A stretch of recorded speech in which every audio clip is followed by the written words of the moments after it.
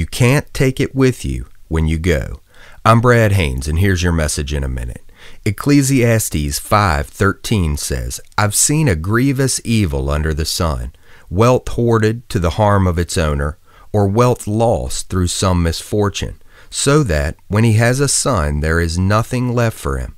Naked a man comes from his mother's womb, and as he comes, so he departs. He takes nothing from his labor that he can carry in his hand.